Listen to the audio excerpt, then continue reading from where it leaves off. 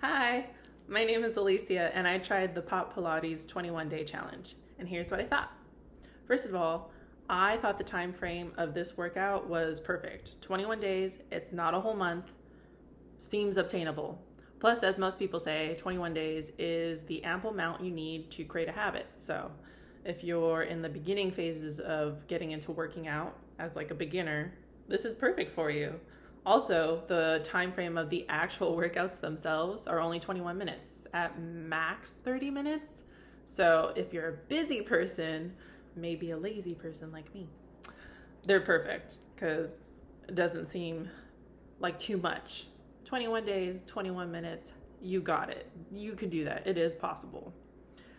I also like the fact that there is a printable calendar. I am a visual person and I truly enjoyed making that check mark after every single workout that I completed.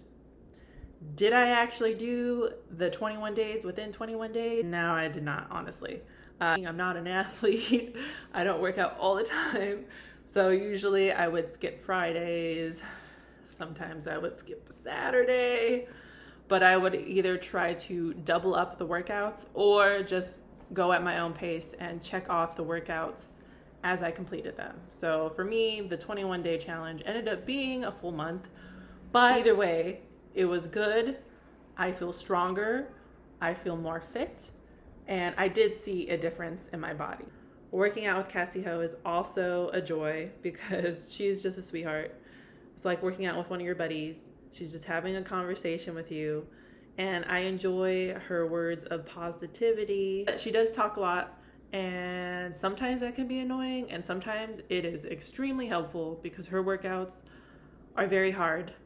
And sometimes you're doing that 45 seconds of work and you're dying, and then she says something just so motivational and so positive. You need to create your own destiny. Okay, if you want something bad enough, you can make it happen. Now, this is any type of journey in life, in career, and whatever, same philosophy. It is helpful to hear her sweet voice, and truly some of the things that she says are very inspiring and very helpful. So thank you, Cassey. The workouts themselves, I like the fact that she combined regular Pilates moves, which is primarily body weight moves, and she incorporated weights.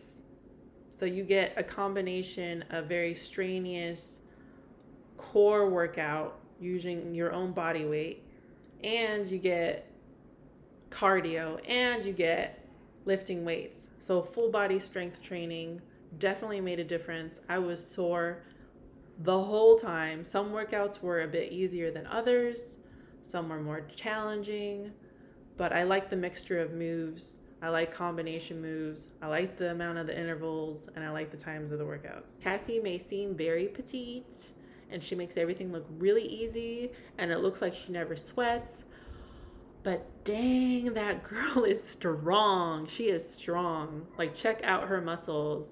You got time, especially when you're dying and your legs are burning, because her leg workouts are really intense.